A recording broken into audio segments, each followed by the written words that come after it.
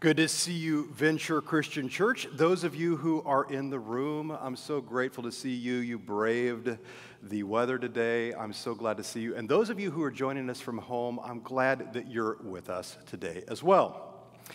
You should know that I am a bit of a sucker for wartime movies. I don't know about you, but when I was a kid, Saturday afternoon, maybe Sunday afternoon, there were these black and white films that would show up on the screen. And every once in a while, these would distract me even from, clicking over. Actually, who are we kidding? It wasn't this when I was a kid. It was this.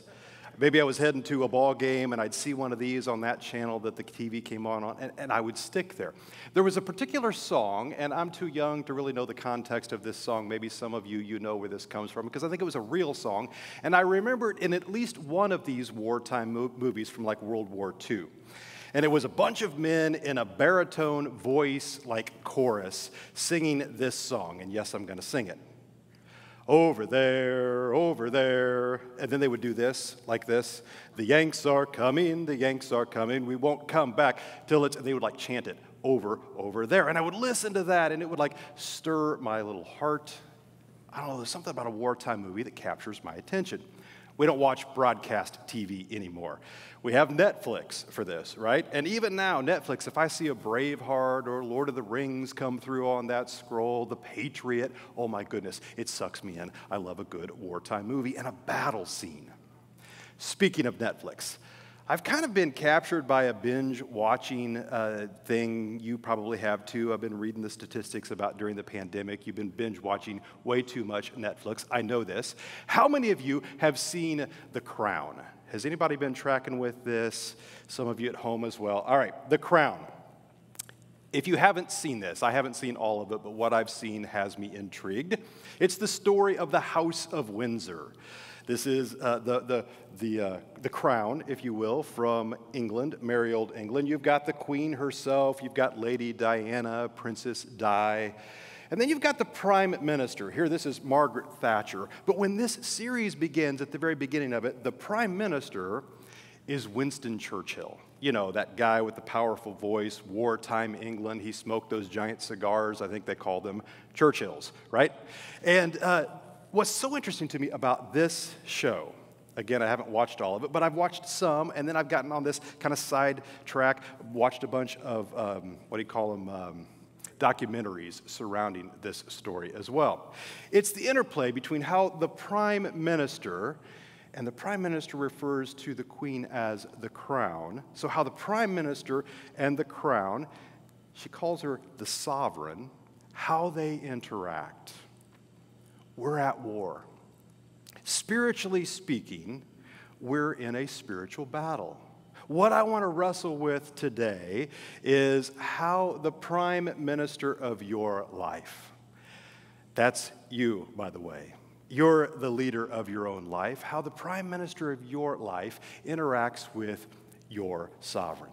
Welcome to week 6. This is the final message of this series. We're calling it Wartime Courage. This wraps up our series from 2 Corinthians called Encouraged. We're seeking to put some courage back into one another. And today, we're going to see how how he encourages the troops. So if you want to go ahead and open up your Bibles to 2 Corinthians chapter 10, we're going to go there here in just a minute. By the way, as you're doing that, as you're going there, even at home, to 2 Corinthians chapter 10, I just want to say how much I've enjoyed this particular series.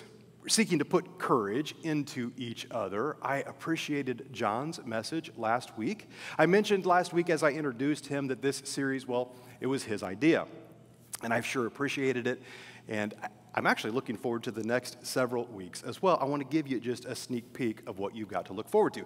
Next weekend, fellas, listen up, heads up. Next Sunday is the 14th of February, which happens to be Valentine's Day. Don't say nobody didn't warn you. So you've got about a week to gear up. I don't know if your wife will count this or not, but coming to church next week could actually count as a date because we're pulling out all the stops. We're planning for this. We're kind of going to do a special weekend surrounding love and all things related. We're going to have a photo booth set up in the lobby so you can take pictures with you and your loved ones. We're going to send you out with a special cookie, a treat to commemorate the day, and we've got some programming wrapped around this idea of love. So some of you at home, maybe you've been dancing with the idea, well, we're feeling like it's about time to start coming back to church. Can I say next weekend would be a brilliant time to aim at? I hope you plan to join us if you're at all able. Then the following weekend, we're going to be launching a year-long, what I'm calling a pop-up series. Because different weeks during the year, we're going to have kind of pop-up messages. We're calling it Where in the World? Here's why. We're a church that values God's global heart. And so we want to come to you from on location through the year, a series of times during this pop-up series, Where in the World. I'm not going to tell you where I'm going to be preaching from that particular weekend. You're going to have to come to church and figure out yourself, but it won't be from here. Then the next week, we're going to launch a series that's called Enough. And we're going to be aiming at that sweet spot between fear and faith. And we're going to be asking the question, is Jesus enough to cover over my you fill in the blank? And each one of those blanks, we're going to be wrestling with that during those weeks, all the way up to Easter weekend. That series will culminate Easter weekend. And I hope right now you start thinking about who can you invest in and who can you invite to come and join you, whether it's online or here in the room for Easter this year. It's going to be great. Then the weekend after Easter, we're kicking off a new series, and you're going to want to make sure your friend that you invest in and you invite to join you for church on Easter, that they're going to come back that next weekend, because we're kicking off a super practical series that weekend about healthy households. And we're going to be investing in you, like parents. We're bringing in a nationally recognized speaker to preach that weekend, and then they're going to be doing a parenting workshop that day. You're going to want to sign up for that. It's going to be real practical help in how to do what God has called you to do and to do it even better. We're going to be doing a weekend where we're investing in our marriages and trying to make good marriages better. Stay tuned for all of that. I'm excited about that series, but I get ahead of myself. I'm excited about today, wrapping up this series, Encouraged. 2 Corinthians chapter 10. If you've got your Bible open now, let's start with verse 1. By the meekness and gentleness of Christ, I appeal to you. Again, this is in letter form. Picture a bunch of Corinthian first century believers reading this letter together all in one space. I, Paul, by the way, what's he doing here? We talked about this if you remember the very first week of this series. Paul is writing this letter, co-writing it with one of his proteges, Timothy. Well, here in this section, he's kind of peeling back and he's saying, listen, this one comes directly from me. Perhaps you remember another letter that he wrote where he said, I, Paul, am writing this section in my own hand. That's kind of what's happening right here. Because he's getting autobiographical. He says, I, Paul, who am, quote, timid, when face to face with you, but bold when I am away. What's happening there?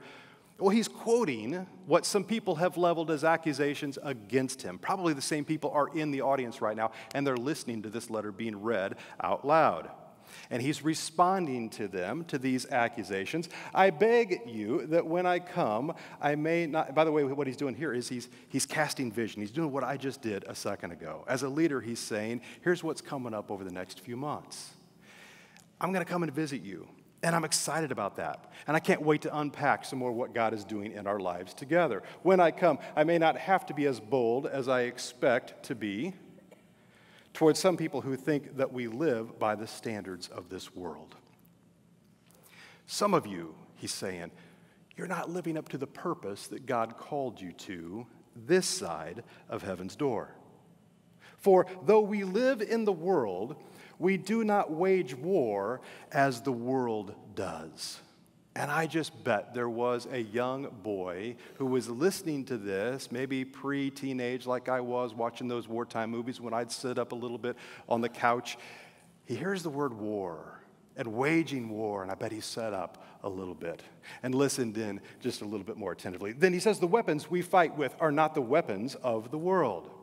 The world is fighting. We don't fight the same way. On the contrary, they have divine power, these weapons that God has given us to wage war, divine power to demolish strongholds. And then he teases that out a little bit further, and he says, we demolish arguments, same word, demolish. And every pretension, lies from the devil himself, that sets itself up against the knowledge of God. And we take captive every thought to make it obedient to Christ. There is so much there to unpack, these 5 short verses. So for the rest of the time that we have together today, I want to grab 4 what I'm going to call battle challenges straight from those verses. And if you're taking notes, and I hope you are, write these down. Seek to walk these into your life because you are at war right now. Here's the first battle challenge. You're at war, but not necessarily with who you're fighting. We have to recognize that we are at war. It's a spiritual battle. Battle lines seem obvious, but I wonder if we pick a fight sometimes with the wrong enemies. I told you I've been binge watching Netflix. I've been watching The Crown and all the documentaries that surround that. One of those documentaries that I watched talks about what was happening during World War II at the same time that dynasty, the queen and the king, come to power. As Hitler's appetite for power and territory grew, the same time that Winston Churchill was the prime minister in England, Hitler was taking his armies and marching across Europe. In some cases, the fight could hardly be called a battle. The German army advanced with its tanks and with technologically advanced weapons. They had a war machine. In some of the underdeveloped nations that surrounded Germany, though, well, their armies made a futile effort to resist Hitler's aggression. And they were fighting back, get this, with spears and even with rocks. It was no contest at all because these nations, get this, they were not equipped for battle. We don't want to live that way, not spiritually speaking, because the same could be said of Satan and those whom he opposes. Y'all, we're even fighting on the wrong front with the wrong weapons sometimes.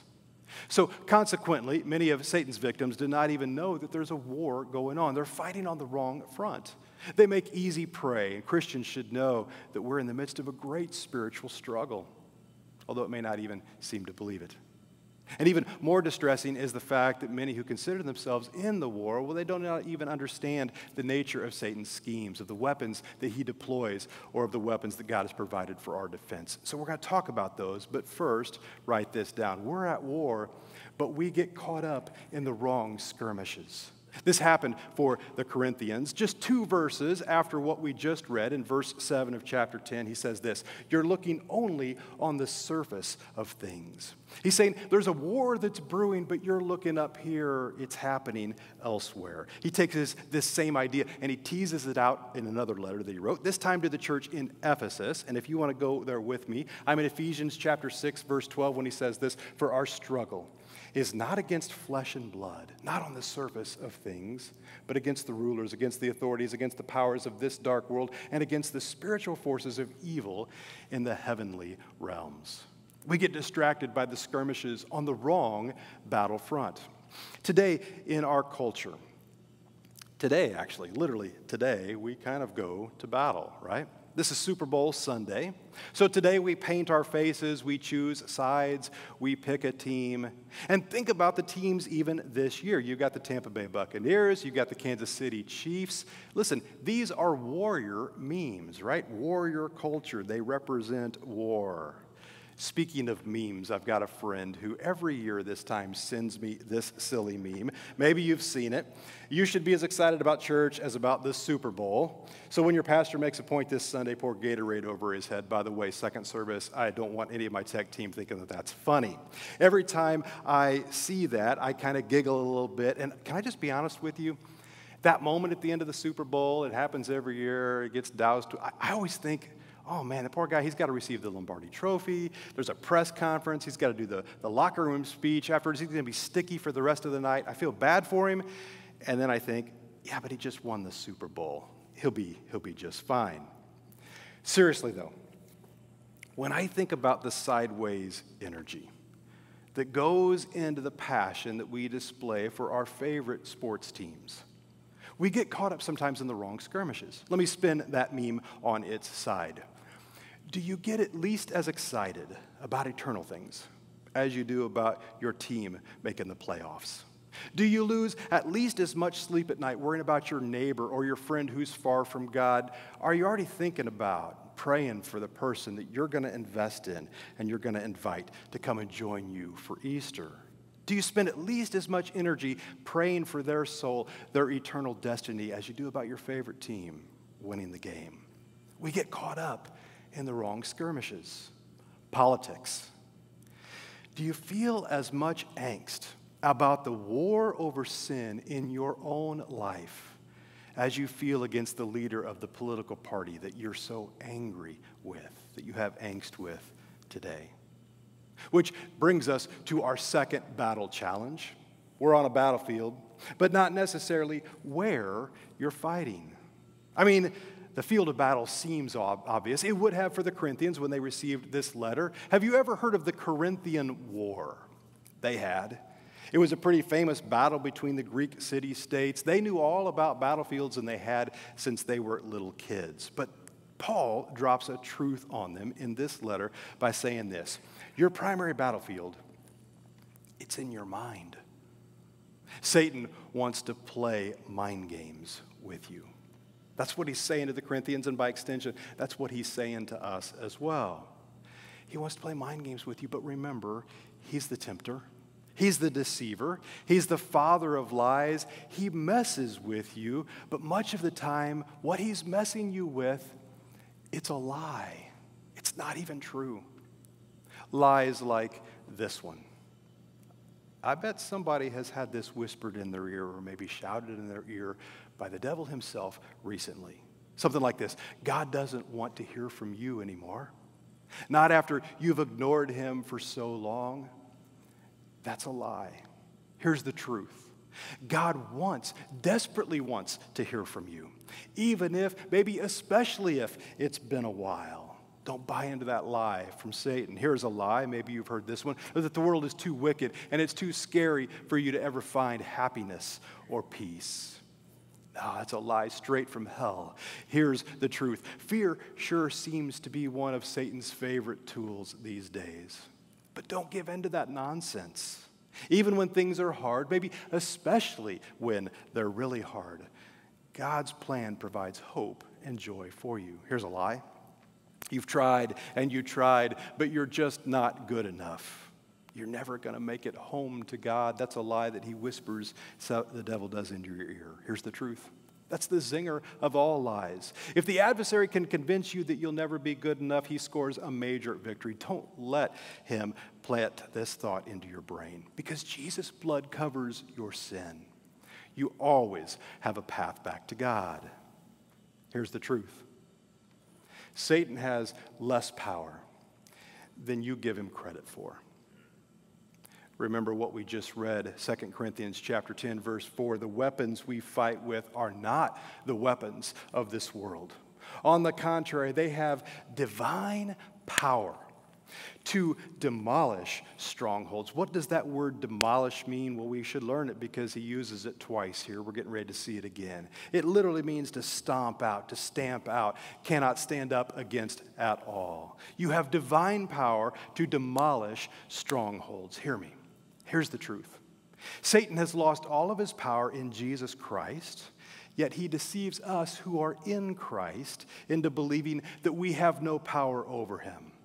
So, in order to win the war, we must take control of our thought life. This is the message that Paul is sending to that Corinthian church, and by extension, he's sending it to us today as well. Let's look at that verse again. We demolish, there's our word again, stomp it out. We demolish arguments coming from Satan and every pretension, a lie directly from the pit of hell, that sets itself up against the knowledge of who we know God to be. And we take captive every thought to make it obedient to Christ. The question is, how do we do that? How do we take thoughts captive? Well, I want to share real quick with you 6 of these. These aren't mine. These come straight from a Christian pastor and a Christian clinical psychologist. His name is Richard Gantz. You might want to write these down. Number 1, accept responsibility for your thoughts. You have the ability to exercise control over your thoughts. God warned, perhaps you remember if you're a Bible student in the Old Testament, God warned Cain to focus his mind on the right things, but Cain chose to think about the wrong things, anger and jealousy, which led to his murderous actions. Remember, Cain killed his brother Abel. Here's the question. Are you willing to admit that you can, with God's help, regain control of your thoughts and think enabling thoughts instead of disabling ones? Here's the second challenge. Your mind, not just your behavior, must change.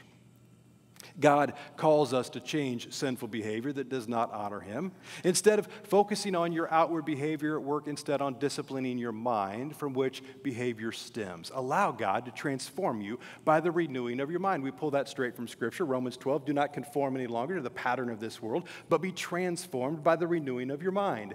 Then you will be able to test and approve what God's will is, his good, pleasing, and perfect will. Here's the third one.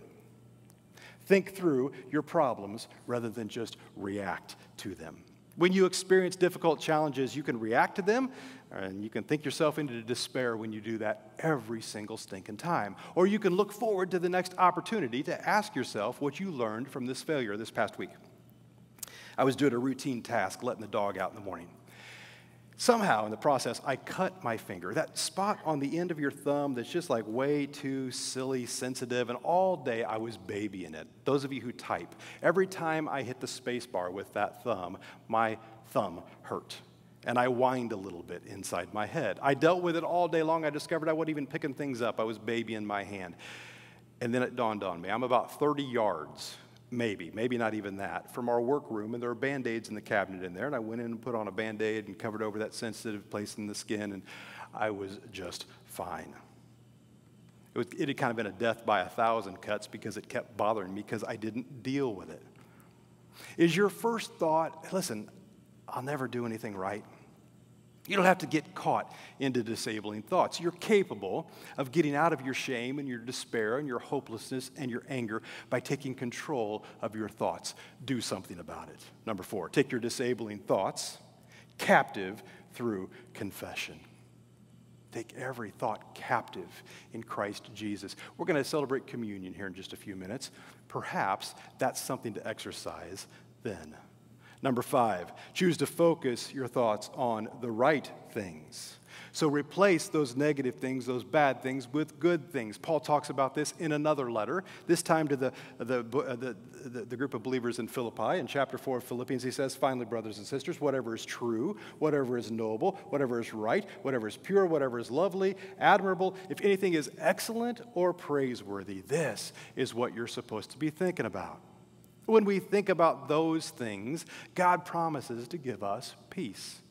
What a contrast that is to the thoughts of millions of people today. Don't look at a movie or a TV show or a how-to formula to accomplish this for you. It takes personal discipline, and it takes commitment. So right now, could I challenge you to do a little bit of calendar work? Right now, what are you planning to do this week?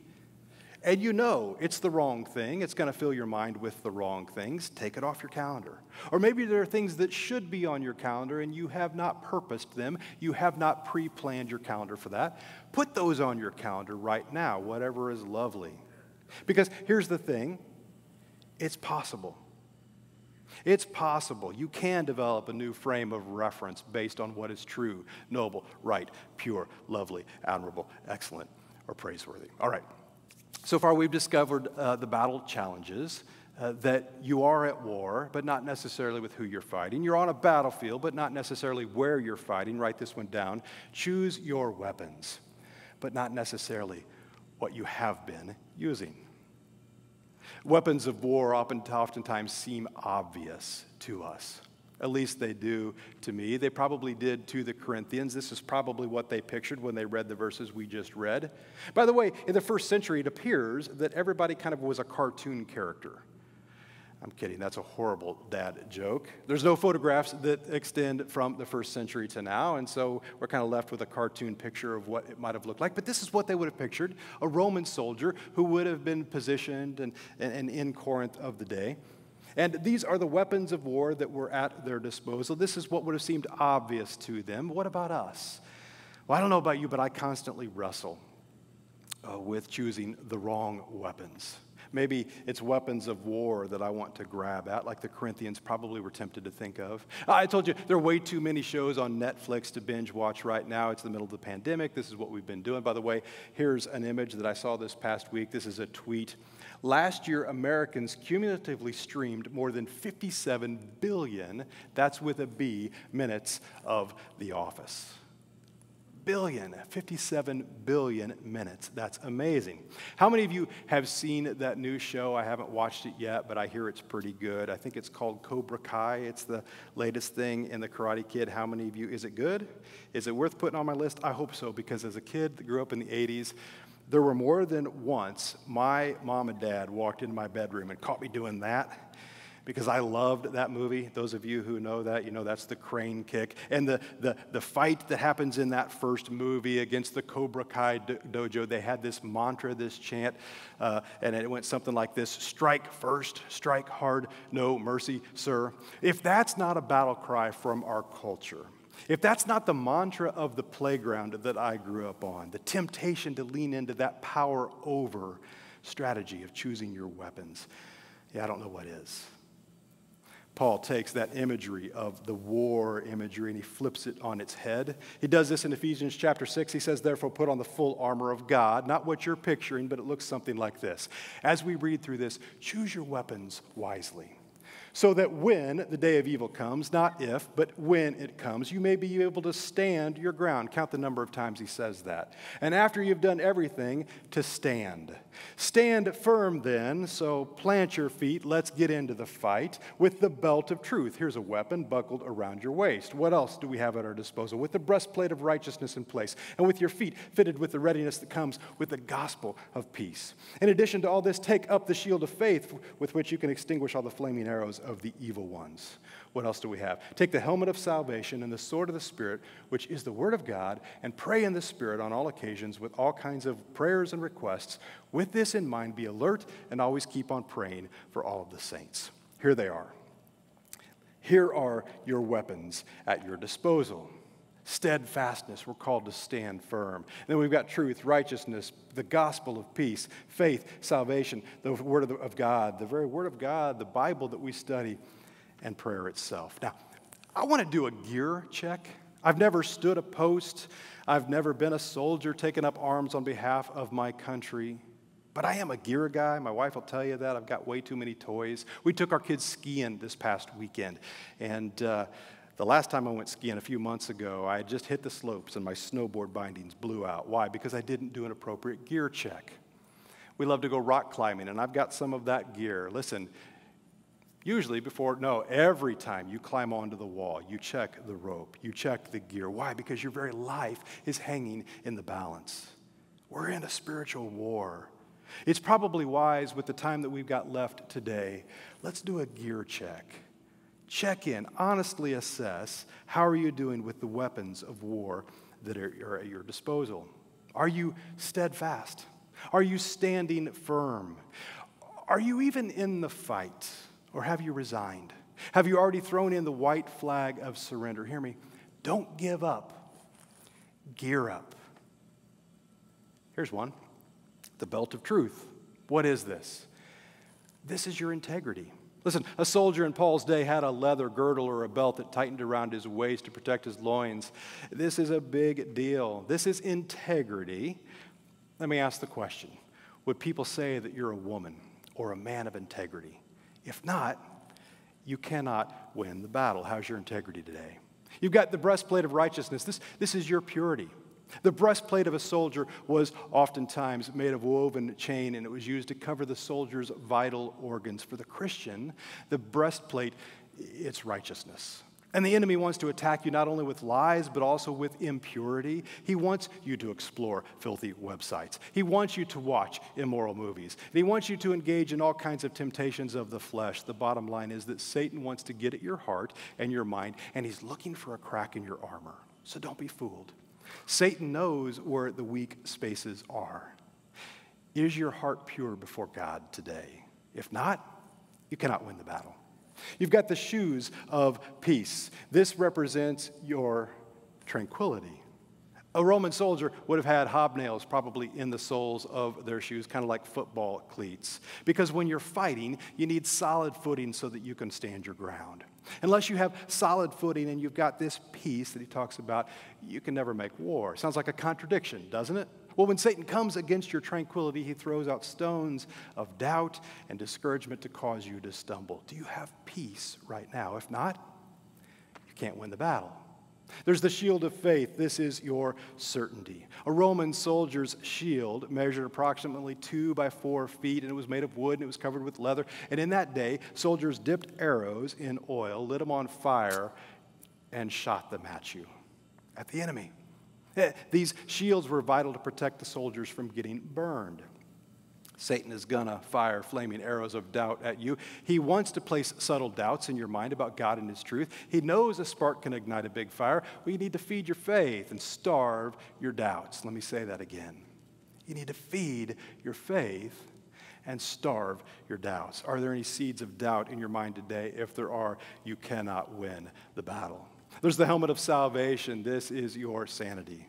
A soldier used a helmet to protect his head, right? Because the head needs to be in the right place. Do you have assurance of salvation? Do you know that you're saved? If you aren't, then you cannot win the battle. If you're online today and you're like, I don't know if I've got that assurance, let one of our online hosts know. They would love nothing more than to pray with you and encourage you and walk you through that process. If you're in the room today and you want that kind of assurance, you don't want Satan to mess with your head, I'd love to meet you after the service. I'll be hanging out over here. I would love nothing more than to encourage you and to walk you through that. That leaves the sword of the Spirit and prayer. These are your lifelines. And I want to give you today some real practical an application step you can take here in the form of an opportunity. Are you studying your Bible right now? Are you in the Word? Are you praying without ceasing? If you aren't, you cannot win the battle. So I want to help you gear up with these very specific weapons. You saw the announcement that Robin shared just a bit ago about soap studies. I want to show you a picture. These are my soap study tools, the weapons of war that I take into the battle. I've done a soap study for years. I love this form of studying God's Word and getting into fellowship and community with other believers. I look forward to jumping into this myself. I'm so excited that Venture is going to be doing this moving forward. And it's pretty cool. SOAP is a pretty simple acrostic. Here it is on the screen. And it stands for kind of the flow of what you can expect to have happen if you join one of these groups, whether it's virtual, online, or here in person. And we're going to have opportunities like in the mornings and in the evenings, and there'll be opportunities for men-specific and women-specific. There'll be opportunities for couples as well. You can sign up all month long, and then we're going to launch these March 1st, and they're going to go through the end of the calendar year. Listen, I want to talk you into this. You can and should do this. Join a cohort, a soap study. And in that 1 hour, no homework, you're going to show up each week, and you're going to dive into Scripture first. Usually we read the text twice together, and we kind of absorb it together. We absorb what we're reading, Scripture. And then there's an observation period, and this was one of my favorite spaces in this moment. Because when people gather together, you bring your life experiences and you bring your observations, and I'll never forget a moment studying through the book of Acts. And one of the guys in my soap study, his name is Tracy. He's an infectious disease doc. And we get to that space in Acts 28 where Paul is wrecked on the Isle of Malta, and the governor's father is sick and maybe dying. And we read through the symptoms, and Tracy piped up and said, I think he might have Shigella. And we all stopped and we looked at him because he brings his expertise to the text. We had teachers in that group that would point out literary things, and an author actually that would point out the literary structure of the words, and we'd all kind of go, man, that's brilliant. Business guys who would see like business principles that would just leap out of the text to them. And I would sit there as a pastor and I would just think, man, this is feeding me right now. The observation period is pretty cool. Then, very important, you go to application. We're not just hearers of the word, but we're also doers of the word as well. So how do we take this and apply it to Friday morning? We met on Thursday morning, 7 a.m. every week. How does this change my Friday? And then we would spend time praying for each other, encouraging one another, doing life together. Guys, this is easy. Sign up for one of these. It's an opportunity straight in front of you, and some of the benefits are there's no homework, it's convenient, it's community built in, it's timely, this is very COVID friendly. Like I said, we're onboarding right now. Here's how you can sign up. If you go to venturechristian.church/forms, you can sign up to be in one of these right now, or sign up just for more information. And David Smith, our discipleship pastor, will talk you into doing this. We're going to send you emails this week. You'll be able to know how to sign up for this. I would challenge you, do this. You'll be very glad you did.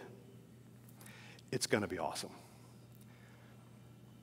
I want to send you out of here today. We're going to continue in worship. We're going to respond to what we've just studied together. Here in a moment online, we're going to sing. Here in the room, we're going to sing. We're going to worship. Right now, could I invite you to simply stand up with me? Because I want to leave you with our fourth wartime challenge. And it's real simple. Fight to win. We are in a spiritual war. Listen, at the beginning, I told you that I wanted to explore together with you how the prime minister of your life, that's you, and your sovereign, how you interact. We talked about Winston Churchill briefly. He was a wartime leader. And I want you to listen to the passion from one of his powerful wartime speeches. He spoke this to the House of Commons, June 4th, 1940. Just listen to this none shall pass declaration. We ain't retreating is what he's saying, and he says it more eloquently than that. He says, fight to win. Even though large tracts of Europe and many old and famous states have fallen or may fall into the grip of the Gestapo and all the odious apparatus of Nazi rule, we shall not flag nor fail. We shall go on to the end. We shall fight in France. We shall fight on the seas and the oceans. We shall fight with growing confidence and with strength in the air. We shall defend our island, whatever the cost may be. We shall fight on the beaches. We shall fight on the landing grounds. We shall fight in the fields and in the streets. We shall fight in the hills. We will never surrender. We will never surrender. Paul puts it more succinctly. We ain't giving up. Paul says it this way, finally. Finally, be strong in the Lord and in his mighty power. We can go ahead and put that on the screen. Put on the full armor of God so that you can take your stand against the devil's schemes. Take your stand. Pick up a weapon. Fight to win. Never surrender. I don't know what you're facing this week, but God does. God does. He's already in front of it, and he's already given you good weapons to take to the fight. Be strong in the Lord and in his mighty power. Would you pray with me? God, I thank you for this day, and I thank you for the opportunity that we have to stand and then stand firm. And then after everything else, to stand some more, to pick up the weapons that you've given us for our disposal, to live our lives well for you. So, Lord, as we respond now by worshiping you, Lord, let this sink in. As we begin to think about what you've called us to this next week, let's put this into practice. Give us your wisdom, give us your courage as we step into that space. It's in your name, in Jesus' name we pray. Amen.